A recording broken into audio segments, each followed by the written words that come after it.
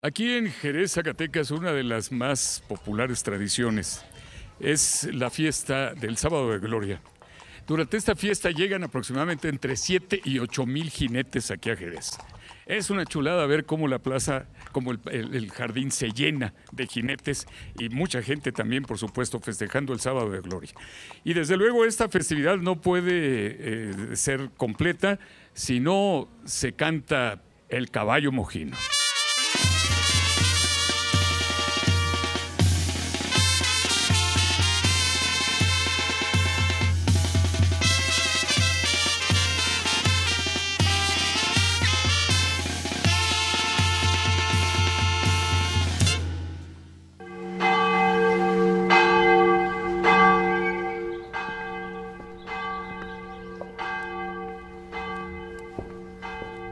Este es el Teatro Hinojosa en Jerez, Zacatecas.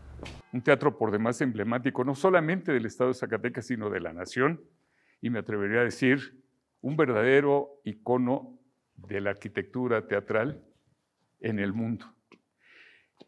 Fue a mediados del siglo XIX, cuando el señor Hinojosa, presidente municipal entonces, pues convoca a la construcción propiamente dicho de este teatro. Para ello, entonces, recurre a las diferentes clases, a los diferentes estratos de la población que estaban muy marcados en esa época en Jerez, y así, a los más poderosos les pide dinero, a los siguientes les pide dinero y trabajo, y a la población le pide un día de trabajo a los albañiles, y a los reos incluso también les pide un día de trabajo. Por cada día que trabajaran, les condonaban un día de su condena. Así se construye el teatro por manos del pueblo de Jerez, Zacatecas. Es un teatro que se conserva con toda la autenticidad. Incluso ustedes pueden ver aquí que todavía es un verdadero patio de butacas. Son sillas que se colocan de manera individual sobre un patio, verdaderamente. El telón es con malacate manual, así se abría y se cerraba.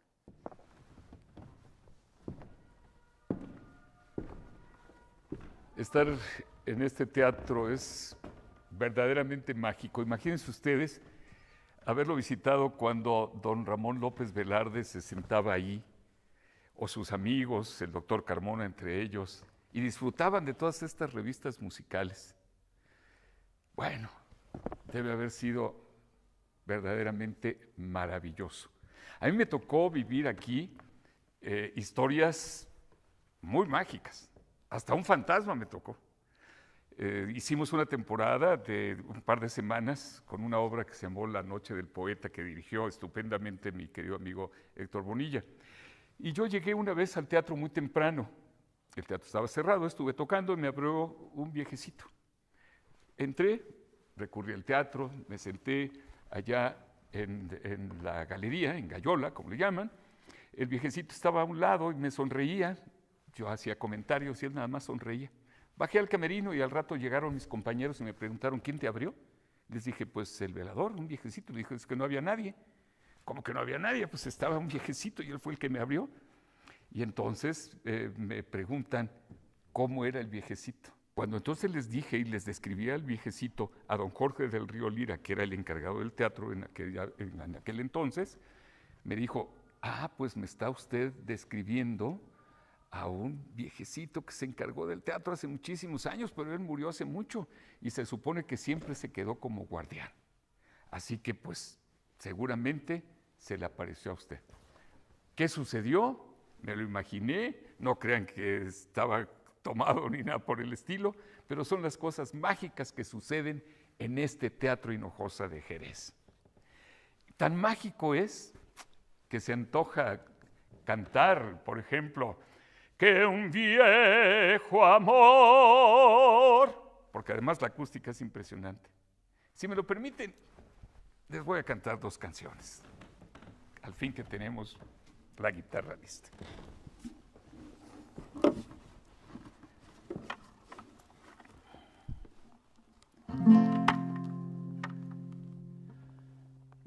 Nunca, nunca, nunca pensé que me amaras. ¿Cómo iba a pensarlo, tan pobre que soy? ¿Cómo iba a pensarlo si eres tan bonita, si eres tan hermosa, si eres tan gentil? Nunca, nunca, nunca creí merecerte, y ahora que eres mía, ya no sé qué hacer. Nunca me miraste como ahora me miras. Bendito sea el cielo que al fin me escuchó. Yo ya no me acuerdo ni quiero acordarme de tanta tristeza, de tanto dolor.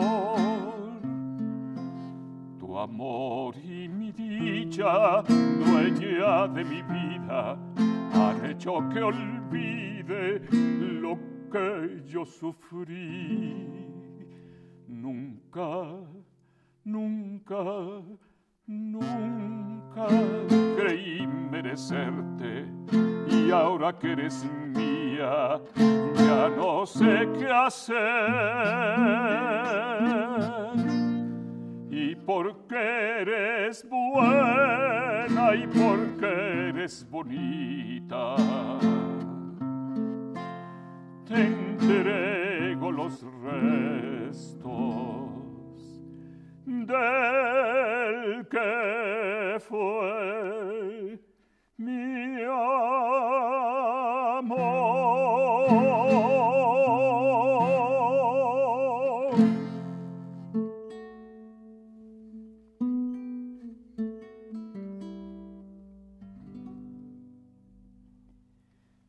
Imposible se me hace olvidarte, aunque vivas ausente de mí, aunque el tiempo transcurra inclemente, más y más yo me acuerdo de ti. Y después que el sepulcro nos cubra, todavía desde allí te amaré. Porque dentro de mi alma has vivido con amor, con ternura y con fe. Y después que el sepulcro... Uno de los lugares más simbólicos dentro de Jerez, Zacatecas, es este santuario. El santuario a la Virgen de la Soledad, que es la santa patrona de los jerezanos.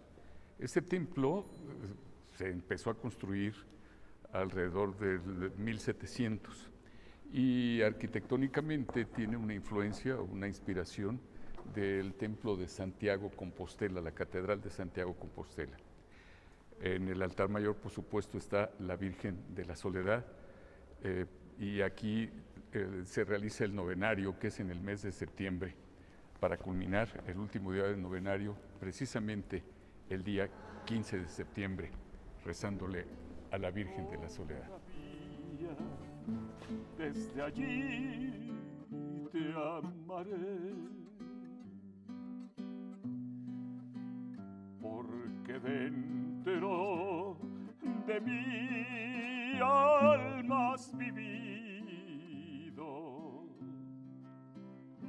con amor, con ternura y con fe.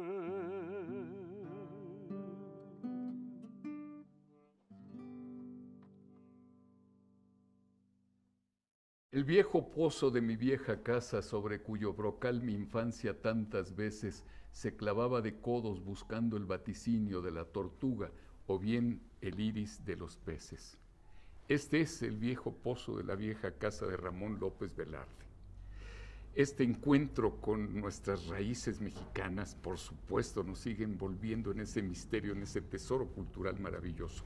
Esta fue la casa de la infancia de López Velarde. Aquí tejió muchos sueños, muchas fantasías. Aquí escribió muchos de sus primeros poemas. ¿Cómo no sentirse verdaderamente agradecido con la vida por estar aquí, en Jerez, Zacatecas, y concretamente en la casa del insigne poeta Ramón López Velarde? Yo que solo canté de la exquisita partitura del íntimo decoro, alzo hoy la voz a la mitad del foro, a la manera del tenor que imita la gutural modulación del bajo para cortar a la epopeya un gajo. Navegaré por las olas civiles con remos que no pesan, porque van como los brazos del correo Choán que remaba la Mancha con fusiles. Diré con una épica sordina: la patria es impecable y diamantina. Suave patria, permite que te envuelva en la más honda música de selva con que me modelaste por entero al golpe cadencioso de las hachas, entre risas y gritos de muchachas y pájaros de oficio carpintero. Patria, tu superficie es el maíz, tus minas el palacio del rey de oros, y tu cielo las garzas en desliz y el relámpago verde de los loros. El niño Dios te escrituró un establo, y los veneros del petróleo el diablo. Sobre tu capital cada hora vuela ojerosa y pintada en carretela, y en tu provincia, del reloj en vela que rondan los palomos colipavos, las campanadas caen como centavos.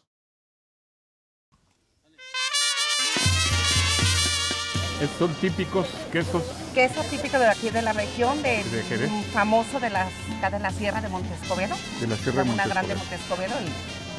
¿Y cuál es la diferencia entre estos quesos y otros quesos? Haga de cuenta que el queso añejo tienen días en prensa para que esté más prensado, más, ¿cómo se dice? Más sabor, más todo, ¿verdad? Y el otro ya es un tipo menonita que viene acá de Miguel Ausa. Entonces, pero el queso de aquí de la región original es el queso de Laguna Grande Montescobedo. ¿Y el color que tiene? El color que tiene, haga de cuenta que lo enchilamos para que dé más presentación y dura más. Ajá, dura más. ¿Y se utilizan los guisos típicos de por acá? Sí, para las enchiladas, para los tamales, para las quesadillas. Y ahora viene en una procesión muy bien, así que viene empaquetado al vacío para la gente que viaja. Ya le llega mucho mejor, ya no tiene que envolverlo, ya la envoltura. Se lo puede llevar con toda la confianza y no se echa a perder ni nada. No, le dura muy bien. Pues no sabe cómo le agradezco y pues vamos a escoger a ver cuál quesito nos llevamos. Muy bien, mucho gusto y aquí los esperamos. Un lado en otro fiable.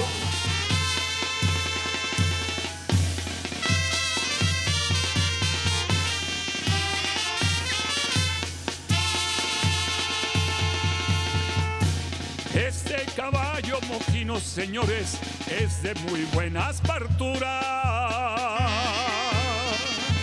Se dice que entre 1950 y 1956 aproximadamente surgieron las llamadas tostadas de Jerez. En cada esquina prácticamente del pueblo se encontraba un puesto de tostadas jerezanas. Vamos a ver cómo son. ¿Cómo está? Estamos bien, aquí con don Fidel. Sí. ¿Usted es de Jerez? Sí, de aquí de Jerez. ¿En qué consisten las famosas tostadas jerezanas? Pues consiste en... Pues lleva su salsita, lo que es picante. ¿Es una salsa muy especial? Ajá, es especial para la tostada, para el durito. Sí. Y se toma la tostada. ¿Por qué no prepara una? ¿De qué pueden ser? Tenemos de cuerito, de trompa, carditas. A ver, una de trompa, por ejemplo. Mira. Se remoja en Se la remoja en la salsa. salsita, Sí. va bañada, Sí, se le agrega la trompita que ya está previamente Ajá. preparada. con un poco de verdurita, ¿verdad? Ajá. Y salsita arriba. Más salsita. Ajá. Ándele. Y listo. Un poquito de limón. Un poquito de limón para que le dé otro saborcito. ¿El limón se exprime o no? Sí, Se lo puedes para que pedir le aquí, dé saborcito a para que le dé la saborcito. tostada. ¿La trompa cómo la prepara? Esta la curtimos Sí. y va en vinagre, va... Entonces se Sí, toma. o sea, lleva varios condimentos. Bueno, vamos a ver. De hecho, ya tenemos un festival aquí de la tostada. ¿Hay un festival? ¿Cuándo se realiza? Se realiza el primer sábado y domingo de agosto.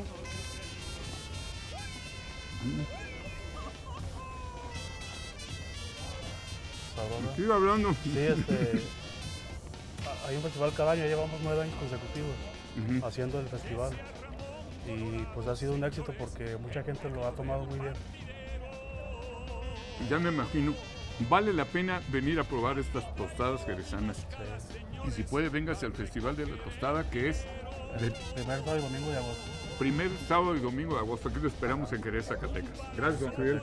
Ok. Señores, fue lo que los liberó. Es uno de los lugares más emblemáticos y más afamados de Jerez. ¿Por qué será? Imagine usted, como decía Carlos Monsiváis, la cantina es el confesionario donde el penitente se congratula con el dolor. Y estamos aquí en la cantina más antigua de Jerez, ¿es cierto? Sí, puede ser una de las más antiguas ya. De las más antiguas. Y estamos Sí. con Enrique González, servidor. don Enrique González. Siempre ha pertenecido a esta cantina. Siempre a a la familia, sí, a nuestra familia siempre. Pero lo curioso del caso es que siendo la cantina un refugio de los hombres por excelencia, Sí, esta cantina fue fundada por una mujer, fíjese usted. Cuéntenos Sí. eso. sí, pues mi Kika, ella de alguna manera empezó luchando por conseguir un permiso. Ajá. Ella se vio la necesidad de conseguir este permiso porque no tenía otra manera de valerse, entonces empezó a luchar por él y logró hacer esto. Ella era familiar suyo, Sí, era mi bisabuela. su bisabuela. Mi bisabuela, sí. El nombre completo de ella era María del Refugio María Rosales. Refugio Rosales. Sí. Y le decían Miquica. Mi Kika, sí, Sí. le decían mi Kika. De ahí nace la cantina y, De ahí nace, y sí. va de generación en generación. ¿Ya Sí. son cuántas generaciones? Pertenecemos a la cuarta generación. Ajá. Ahora estamos acá con la cuarta generación. El nombre original de la cantina era Salón Carta Blanca, sí.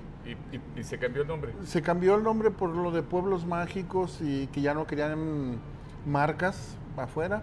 Entonces cambió de Salón Carta Blanca a mi cantina del Carta. Ajá. Sí, tenemos cerca de 9, 10 años con esto.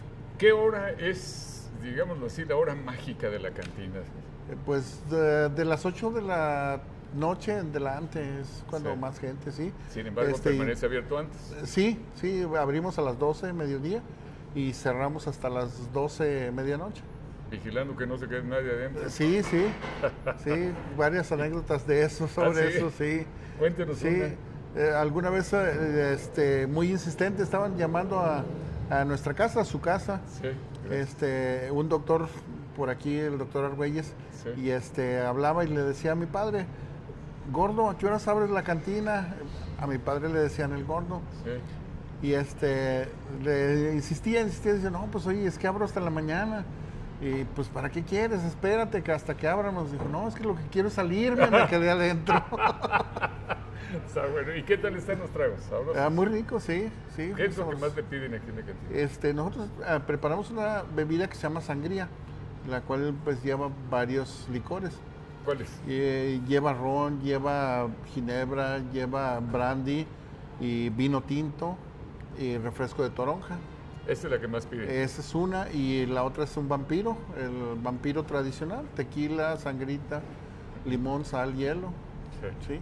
Y ahora lo que mucho con los jóvenes estamos vendiendo son las micheladas. Esos son muy populares. Es ¿no? muy populares ahora. Que es sí. una de primero Es una se cerveza. hace Sí, se escarcha el vaso, Ajá. le ponemos limón, salsas que preparamos en su casa y ya le ponemos a unas clamato, a otras no, y la cerveza que prefieran ellos. Bueno, pues ya lo saben ustedes, entonces si quiere venir a este lugar donde la socialización de Jerez se da por antonomasia, pues llegue usted aquí a la esquina de ¿qué calle? Es calle del Hospicio y Álvaro Obregón. Y aquí Contra siempre esquina del va a Jardín. encontrar a nuestro amigo Enrique González, que es la cuarta generación en esta cantina afamadísima que se conoce ya como el Carta. Sí, como el Carta. Antes el Salón Carta Blanca. Vamos a echarnos un trago. Sale. Ándele pues. Por ser color colorado, chaparrito no muy alto, señores, pero muy bien amarrado. Las nieves en nuestro México son parte de una tradición muy antigua. Desde épocas prehispánicas, me creería usted, en donde se bajaba la nieve de los volcanes, por ejemplo, del Popocatépetl y del Iztaccíhuatl, y eso se les ponía también algunas esencias de frutas, y así podían degustar nuestros antiguos mexicanos de las nieves exquisitas, totalmente naturales. Pues esa tradición siguió, y aquí en Jerez, Zacatecas, las nieves son una tradición bellísima, deliciosa, donde la gente comparte, y me llama mucho la atención que uno de los preparados especiales se llame raspanieves. Lo vamos a probar. Pero al llegar a la orilla, señores, siempre el mojino ganó. Y el as de oro ya ¿Cómo está? Me da gusto saludarla. Bienvenido. Estoy con una verdadera, perdón, siéntese. Ay, no, gracias. Siéntese. Ustedes. Con una verdadera personalidad de Jerez, Zacatecas. Es la dueña de la nevería y cafetería El Paraíso. El Paraíso. El Paraíso. Así es. ¿Cuánto tiempo tiene esta nevería ya? Cumplimos este año los 80. 80 años. Ajá, en servicio al público. En servicio al público, Sí, o sea, así es. viene de generación en generación. Sí, Porque usted está muy jovencita. No se crea. No, ¿cómo no? Pues ya Pero, estoy viendo pero, guapísima. pero se agradece el cumplido, pero muchísimo. Entonces, sí, es de mis padres. de sus papás. Sí, así es. Y este es el legado raspanieves. tradicional. Es lo más tradicional. Es lo que más hay. tradicional. Esto fue creado por mis padres. Sí. Le pusieron raspanieve porque, bueno, creyeron que eso era lo más idóneo para Sí. este tipo de producto. Sí. Ahora somos marca registrada. ¿El raspanieves es marca registrada? Sí, y el envase, digamos, también. Sí. Ese es ¿Cómo nuestro se- logotipo. ¿Cómo se prepara? Ah, veo que trae aquí. Semillitas de guayaba. ¿Sí? Sí. Y aparte trae como hielito, ¿es como un raspado también? Es como un raspado. Ah, claro. Esto es jarabe de guayaba. Sí, Es con nieve de vainilla. sí. Aquí la característica nuestra es que no tiene ningún edulcorante. Es no totalmente tiene- natural. Totalmente natural. ¿Me permite? Ya estoy haciendo aquí un desbarajuste, pero bueno, es parte de, ¿verdad? Es totalmente natural. Totalmente Esto es como natural. deben de ser las nieves en nuestro país, que así es. Así es, Así no era tiene- originalmente. Sí. No tiene conservadores. Ajá. No, Y nada. todo es de frutas naturales. Todo es de y fruto demás. natural. Todo se prepara. Y eso que se va a comer es fresquecito, es de en la mañana la leche. Esta, Sí. esta que es de Este es de vainilla, helado de vainilla, y esto es raspado de raspado guayaba. de guayaba. Entonces una Es combinación. un raspa nieve. Nieve. ¿verdad? Sí. Lo vamos a probar. Espero le guste. No tiene idea de la delicia que es esto. De verdad que sí. Es- Platíquenos acerca de las fotografías que tienen aquí. Mire, esta es parte de las fotografías que se ven en el muro. Son fotografías del Jerez antiguo. Son imágenes de, algunas son de, pues del siglo XIX y otras ¿Son ya. fotografías familiares o las fueron consiguiendo? Algunas son familiares ¿Mm? y otras no, han sido obsequio de clientes.